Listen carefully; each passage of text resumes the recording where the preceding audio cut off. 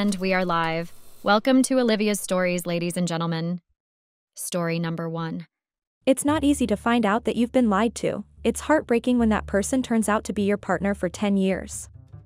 I, 37, male, and have been married to my wife, 36, female. We have been married for 10 years.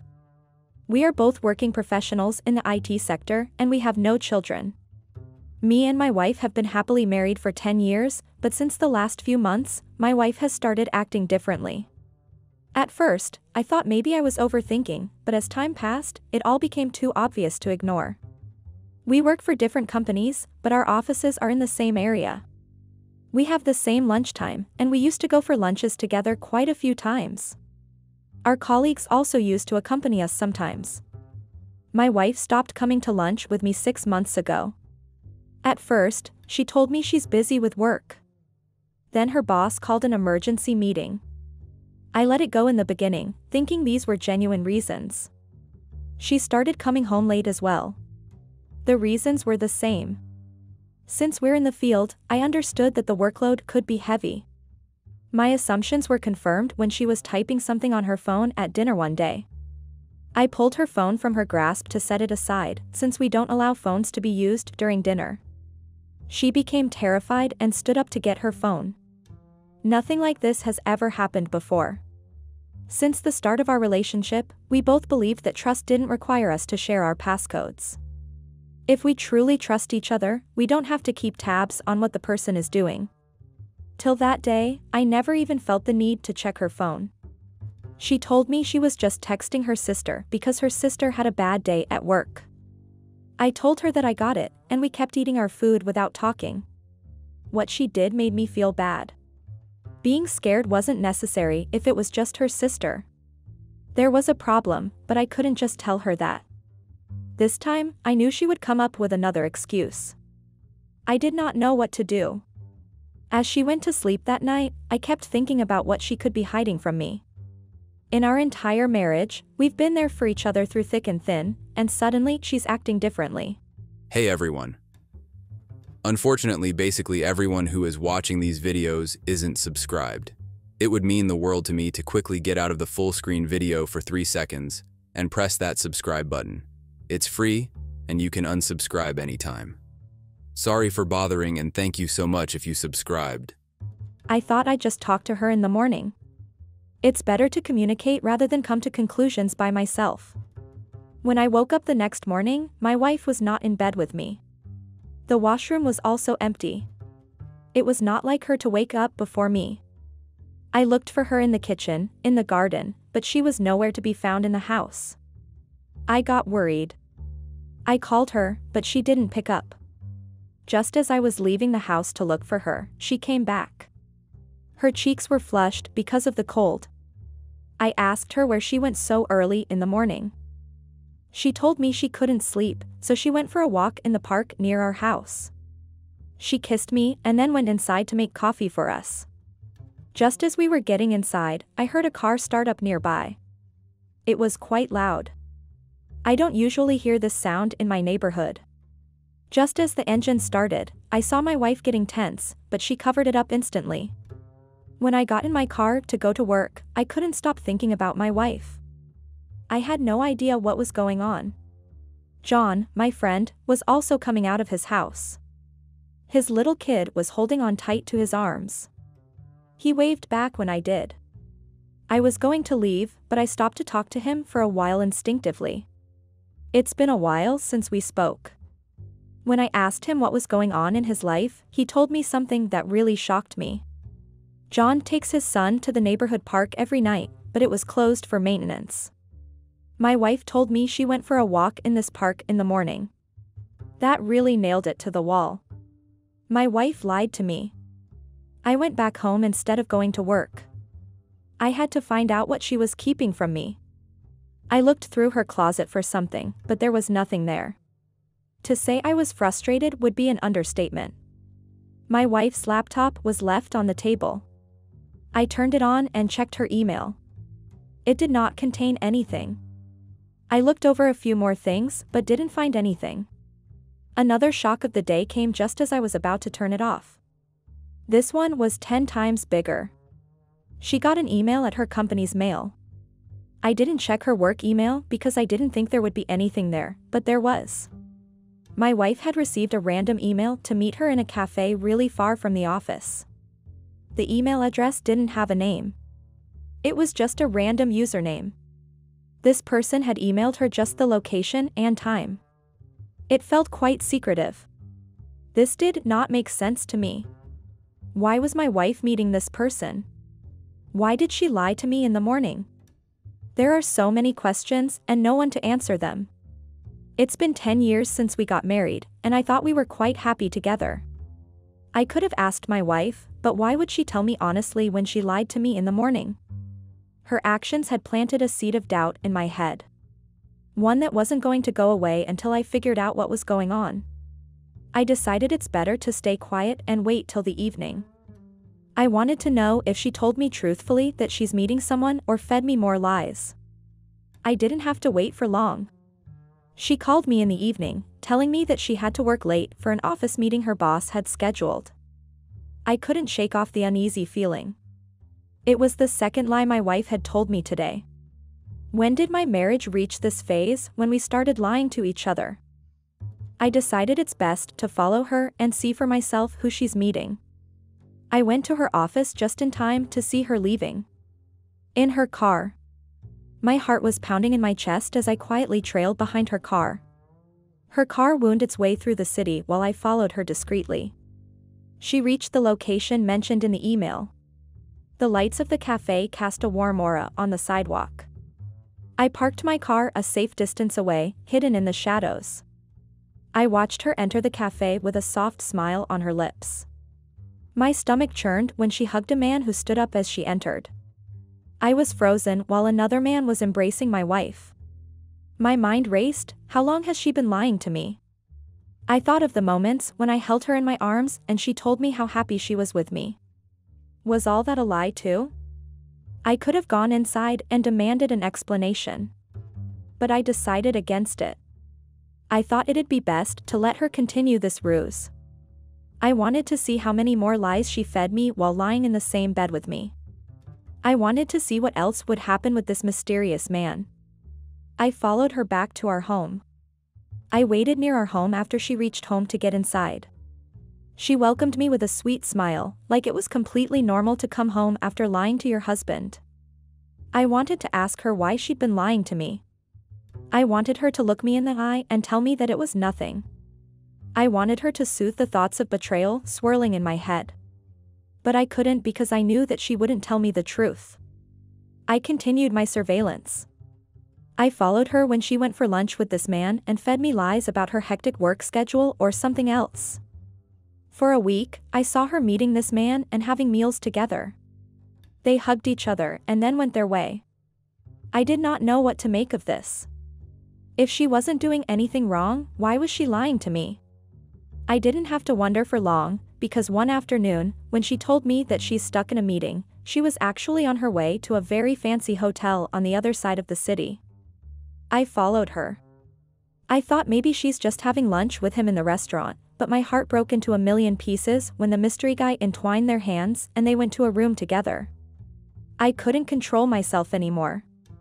I knocked on their door. The mystery guy opened the door shirtless. I saw my wife lying in bed, waiting for him. The smile disappeared from her face when she saw me standing on the other side of the door. I felt like I lost everything in that single moment. I didn't say anything to either of them. Consumed by heartbreak, I left the hotel and made my way home. I sat on the couch in the living room. My thoughts overwhelmed me. I felt a mix of anger, heartbreak, and confusion all at once. I don't know how long I sat there when the front door opened and my wife came in. She panicked, that was visible. "You don't have to lie to me anymore," I told her quietly as I wiped my tears. I didn't have the energy to listen to any more of her lies. She came and sat beside me. When I thought she wouldn't say anything, I was about to get up. "I'm sorry," she whispered. I asked her how long this has been going on. I wasn't even sure if I wanted to know the answer to that question, but I had to know. She told me it started 8 months ago when she went out of town for a work conference. She met this guy who used to work in that branch of their company. We were just friends in the beginning. She told me with a shaky voice. I asked her to continue, knowing my heart wouldn't be able to take what was coming next. She told me that they got drunk on the last day of the conference, and the desire for excitement led them to bed together. She told me that she felt very guilty the next morning and decided it would never happen again as both of them were married. She came home and lost contact with him, but when he was transferred here 6 months ago and they started working together, one thing led to another, and they couldn't stop themselves from starting the affair again. She told me it all just began as a yearning for something different. As she told me how she went behind my back and lied to me, my trust shattered. She went to meet him that morning when she told me she had gone to park, and he dropped her off in his car. I was devastated. I thought I knew my wife well, but she had been leading a double life all along. The entire foundation of my marriage crumbled beneath me. I went through the day with a blur of emotions. I was not in any condition to make any decision. I asked my wife to give me some space. We lived in the same house without talking to each other. I did not know whether to salvage our marriage or walk away from this betrayal. My wife kept telling me that she's sorry and asked for forgiveness.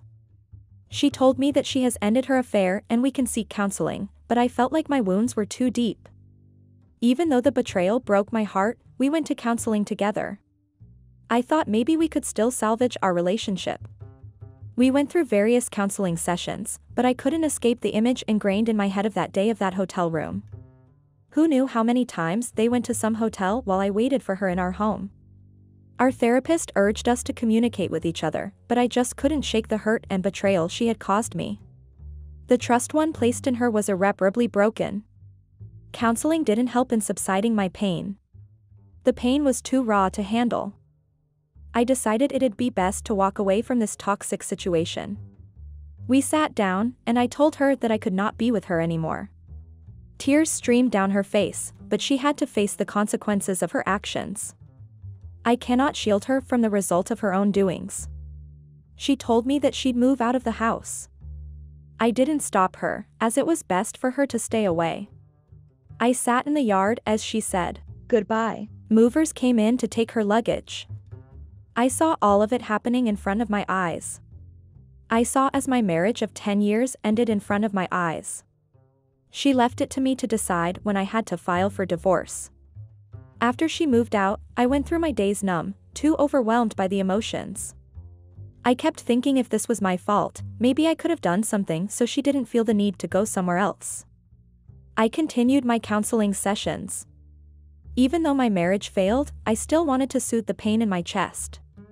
It took time, but the sessions helped me understand that it wasn't my fault for what happened in our marriage. My counselor suggested that I find new hobbies. I didn't have the mental energy to try anything initially. With a little push, I started finding interest in new things. I started picking up hobbies I had neglected while I was busy with my marriage life. It was difficult, but it felt peaceful to start rebuilding my life again. The pain started to subside with time. We filed for divorce on mutual agreement. She told me that she was deeply sorry for the hurt she had caused me and was willing to wait for my forgiveness. I hope we can at least be friends again, she said. I told her that maybe, with time, we could be friends. We started our separate journey for self-discovery. We navigated through divorce and separation while finding our path to healing. Being alone after 10 years of marriage was oddly different. The home felt too empty to be alone. It felt strange not to have plans with someone. I started taking care of my mental health and physical health. I started reconnecting with my old friends. I never had the heart to tell them about my wife's affair. I didn't want to paint her image in a bad light. I still had a sense of loyalty to her. Our divorce proceedings went quite smoothly, and we parted ways forever. It was clear to me that we could not be together again. I didn't think that I could be with someone again. I didn't just give 10 years to our marriage, I gave all of me. While my wife went out to seek excitement, I was busy thinking about our future. My trust cannot be repaired, and my heart is too broken to fall in love again. I hope that everyone reading my story understands the importance of trust in any relationship. A single lie can unravel the strongest of bonds. I ran into my wife 6 months later in the grocery store. We both ran into each other when we were getting hot chocolate in the same aisle. Seeing her after all this time didn't cause me as much as it did in the beginning. The counseling sessions were worth it, I thought in my head. We got divorced, and you finally started drinking hot chocolate, I said to her teasingly. I loved hot chocolate, but she never liked it. It reminded me of you, she said with a smile, which seemed like she missed our marriage life. I smiled at her, and we left her there. Wanna have it together? She asked quite hesitantly. I was about to decline, but maybe I needed to see if I could survive in her company without my chest hurting. I smiled and told her sure. We made our way to a nearby cafe, this time she followed my car. We ordered 2 hot chocolates and had small talks. Strangely enough, it felt oddly nice to talk to her without any hurt or pain. She has broken all the promises we made to each other. My trust cannot be repaired again, but I wasn't going to let that dictate me for the rest of my life. I think in my heart I had forgiven her, but forgiving her didn't mean I was going to place my trust in her again. That ship had sailed when she went to bed with another man. My fear of another betrayal still sits with me. It will take time to finally let go of it. I was just going through one day at a time, it was the advice my counselor gave me, and it really worked. I just hope, with time, I can let that fear go completely. Story number 2. Hey, I hope someone will see this. It's 2:57 a.m. as I write this, and I just can't take it anymore. My wife keeps talking down on me, and it's eating me up. For context, I, 43, and my wife, 39, have been married for 12 years. It has been a fun ride, but now it seems like the park is shutting down and the Ferris wheel is the first thing the bringing down. This might get long, I hope this place isn't like X, where there's a limit to how many words you can write. I work in construction, always have. I came from a humble background, even though I and my 2 siblings went to government schools, we still couldn't afford to finish school. Aged just 16, I dropped out to find a job so that both my younger siblings could be able to afford it even if it was a community college. Due to my low-level education, I was only able to get menial duties, that was until I got a job in construction working under a friend of my late father's, may his soul rest in peace. I worked this job, juggling it with some other little chores that paid me. At some point I was working 4 jobs and sleeping only 3 hours a day. How I didn't break down, I never knew. I still don't know. My younger siblings were twins, both currently 40, and they were just 2 years behind me academically then. My late dad, who was already bedridden, died when the twins were in their sophomore year in uni. So my mother and I shouldered the responsibility of funding their schooling. See, I never wanted any of them to have any student debt in their name, that was why I worked as hard as I did. It didn't take much for them to both graduate as they were both smart kids. The boy, John, got a job as a doctor and the girl, Antoinette, quickly got a job in a huge law firm. On my 26th birthday, I was gifted a house by the twins. It was one of the best days in my existence. I thought to myself, phew. I can finally rest. I remember not working throughout that week as I wanted to enjoy the house my siblings bought me. It was during this week of rest, I met my soulmate. I had gone into a Starbucks close to the Cleveland State University when I saw her. A beautiful lady sitting on her own, studying.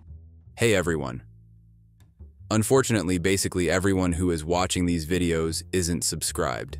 It would mean the world to me to quickly get out of the full screen video for 3 seconds and press that subscribe button. It's free, and you can unsubscribe anytime. Sorry for bothering, and thank you so much if you subscribed. She was glancing at a book on building engineering and was shaking her head and murmuring to herself. I guess she might have been having problems with it, so I decided to peek. When I peeped over her shoulder at what she was doing, I found that she was doing some sort of exercise that had to do with interpretation of building plan drawings. Well, it was the sort of thing I had spent years doing. I got carried away while taking a peek at her work. I thank God I wasn't born in this new generation, as that kind of thing might have been labeled as a creepy or something. While I was cross-checking her work, I find it quite cute, the mistakes she made in her interpretations, how she outswung an in-swing door, or where the put a slide window when the plans suggested the windows should have doors. "Hey, Snoop Dogg. What are you snooping at?" she said, calling my attention as she waved her hand in my face. I looked at her and... Lord have mercy, I knew she was beautiful, but wow. I hastily snapped out of my fairy tale imagination and responded, "Oh, me? Nothing. It's just that I'm looking at you trying so hard to interpret this bit you're making a few mistakes." "Oh really?"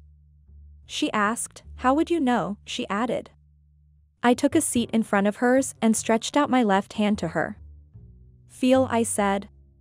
She looked at me for a few before reluctantly running her hands across mine. "You work in construction?" she asked. I nodded.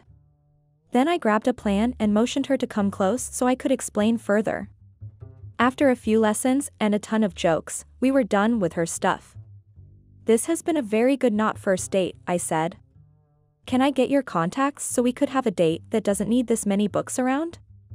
I added. It was a shot in the dark, but I had to. She obliged, and days later we had other dates. Soon we became inseparable. She would come over to sites where I worked and would chit-chat with me during my breaks. Soon enough, everyone I worked with got familiar with her. They all loved her. Sometimes she came with food. She was a very good chef and she made such delicious meals. Months later, she graduated from uni. It wasn't long after that, we decided she would move in with me. Some people would have said a thing or two about it being rushed, but I didn't think it was. It was perfect. She encouraged me to go back to school, stating that she didn't mind carrying the load of providing for both of us. I told the twins about her and my decision to go back to school. They both encouraged and chipped in enough money for me to enroll in schools. After talking to people, I decided to go to school part-time. 3 years later, I finally graduated uni also. I decided to study civil engineering. That day went straight to the top 5 best days of my life. At the ceremony, in front of her friends, family and mine also, I asked her to marry me. At this time I was already pushing 30. With the help of my siblings, I prepared all the financial aspects of being married. John, the doctor, helps us to secure the best health insurance plans for us and the kids we might have on the way. My sister, on the other hand, helps with legal matters. At the request of Marie Angela and I, she drew up a prenup. She also helped us select an insurance company, which her firm defends, one that helps in a lot of things. 2 years later, we got married. I, 31 and she is 27. It wasn't a big wedding, though I still think it was. 100 people was a lot. Before then I didn't even know I knew 100 people. The wedding was a success and the night after felt heavenly. Sorry if I haven't started to explain my predicament, I just think a bigger picture is needed. Anyway, during our years of being together, I have had a couple work-related injuries. Some serious, leaving with crutches and wheelchairs, others just minor things. This was where I was very happy with John and the health insurance plan he helped me with. I had been out of the hospital a number of times, but I never got hit with the truckloads of healthcare bills. Now, we have 3 children, in the same format as me and my siblings. A male first child and a boy and girl twin. The boy, Prince, now 10, is a very bright kid. He's so smart I think he inherited it from his mom. The twins, Emmanuel and Emanuela, are both 3. 2 years ago, I got involved in another work accident. I had fallen off an overhead bridge I was inspecting as the chief engineer. It was bad, probably the worst one yet. I was hospitalized for months. Luckily, during my period at the hospital, young Emma, as I fondly called her, worked remotely. She spent most of her time by my side in the hospital. She brings her laptop to the hospital. She uses my legs as her desk. To be honest, I couldn't even feel anything. I was happy having her around. She was the only bit of happiness I had in those long periods. I spent 3 months in the hospital before I got discharged. The doctor told my wife to bring me in for physiotherapy once a week. I was still crippled. Although at this point, I could feel my legs, I couldn't move them. I had rented out the house my siblings bought for me and was making close to $2,000 a month from rent. That wasn't enough though. My wife, due to now working remotely, had had her salary slashed.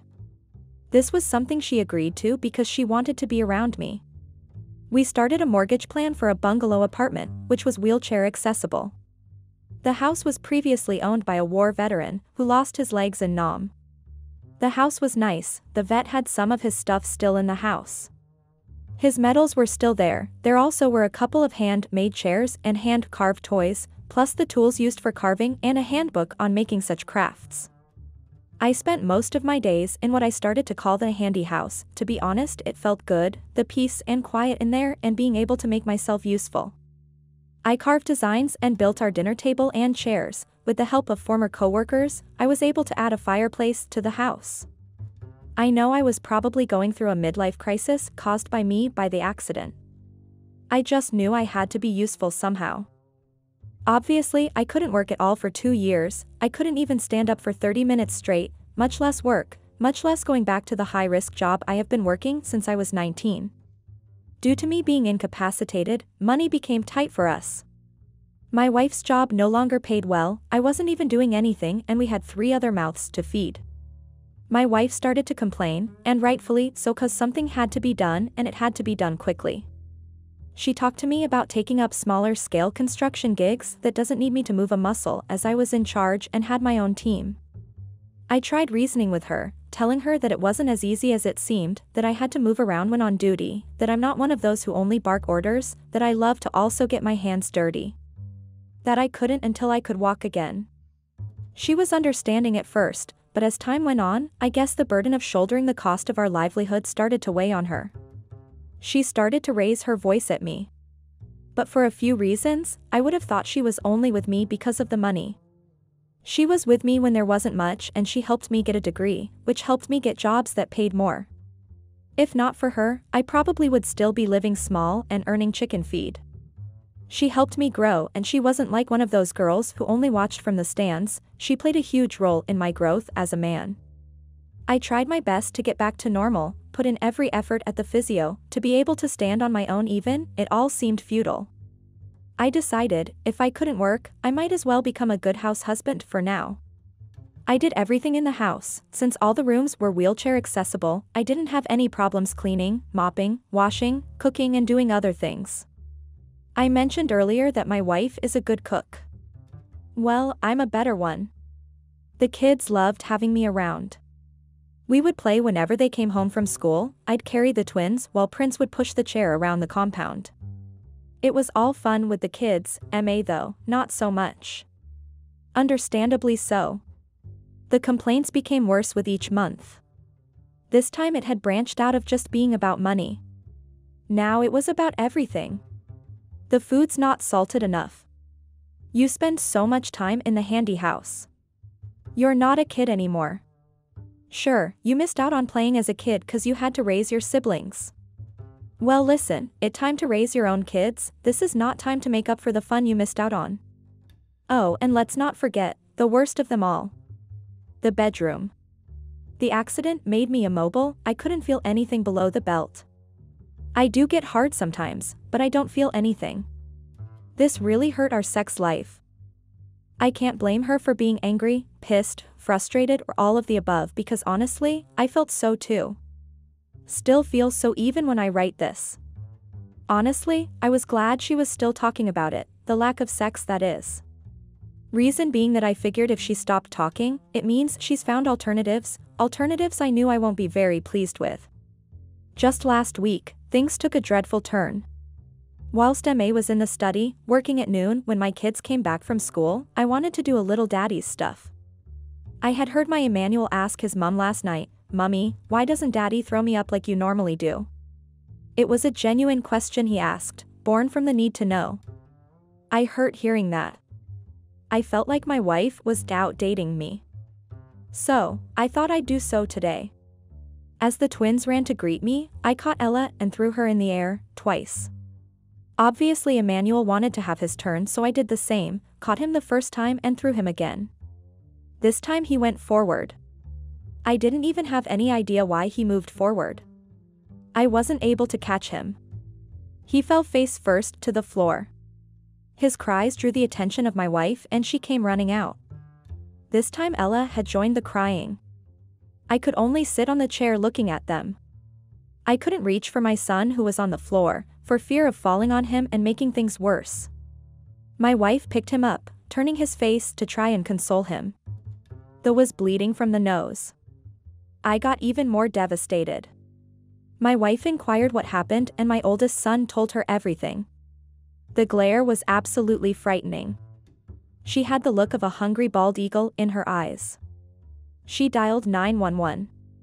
The ambulance pulled up in a minute and they were rushed to the I got there 30 minutes later. Rolling around the hospital lobby looking at the nurses begging for anyone to pay any attention to me. Honestly, it was a busy day that day. It was as though everyone in the vicinity were either sick or injured. Moments later, young Emma walked out of a room visible from where I stood, sat. I rolled over to her and tapped her by the waist, as that was as I could reach because I was sitting. The anger that had already leather eyes returned. "Get the fuck out of here, you useless piece of shit," she said. I was a little taken aback, but I stayed. I followed her into the room, where I saw my son lying on the bed with a bandage around his head. He was sleeping. "How is he?" I asked my wife. She didn't respond. I asked again and she kept mute again. I asked the third time, she snapped at me again. "YTF are you here? You've successfully ruined your life, sitting on your ass for 2 years. Do you want to ruin my son's?" I was saddened. I didn't know whether to be offensive or defensive about it. I just sat where I was, looking her in the eyes. I felt my eyes start to water. "Are you going to cry now?" She went again. "Oh, hey, everybody, for a limited time only, you get to watch a grown man cry. Gather around," she shouted, as she raised her hands, beckoning passers-by to walk in. I buried my head in my hand. I have to solve this, but to be honest, I don't know how to. We argued for a while. I tried to calm her down and explain that things aren't all that bad, that Emma is alive and well, that we didn't need to worry about hospital bills, as she kept asking questions like, what if he had died? What money do we even use to pay for the hospital? It got so loud in the ward that my brother and another doctor had to come over and boot us both out themselves. "You guys are going to raise his chances of getting a migraine if you keep making this much noise," the doctor said. "See, you've woken up a few of our patients in comas, though that may be good. It shows just how loud you guys are," my brother added, trying to lighten us up. All the way home, I got scolded at. Every wrongdoing of mine all through the relationship was laid on the table. To me, she had sort of become this heartless being, and I was unhappy with myself because I felt this was all my fault. I wish I had never had that exercise. As she continued to scold me, something in me switched up. I was done with the insults and the subtle hating. I shouted in the car. "Fuck. All you do now is nag me. Ever since the accident, it's as though I am nothing but a C at #K to ride onto you." Looking back, I probably shouldn't have said all that. After that, the rest of the ride was quiet. I could hear my heartbeat. She said nothing, and so did I. I think she was shocked that I raised my voice. In our 12 years married and 17 years together, I've raised my voice at her but once, that day in the car. The kids remained at the hospital because my brother, their uncle, worked there. When we got in the house, Emma went straight to our bedroom. She started to pack her stuff. She took enough clothes to last almost a month. She also packed a few of the kids' clothing with her, their uniforms, books, toys, and some other things. She left the room. It's been a week now and I haven't heard from them. Yesterday evening I got an email. The mail contained a list for my kids' schooling, all amounting to $186,000. I knew that was how much it cost, so it's not like I was blindsided by it. Also, there was a note which read, "I need to know we'll be able to work this out and that you'll do your best to get back on your feet, both literally and figuratively speaking.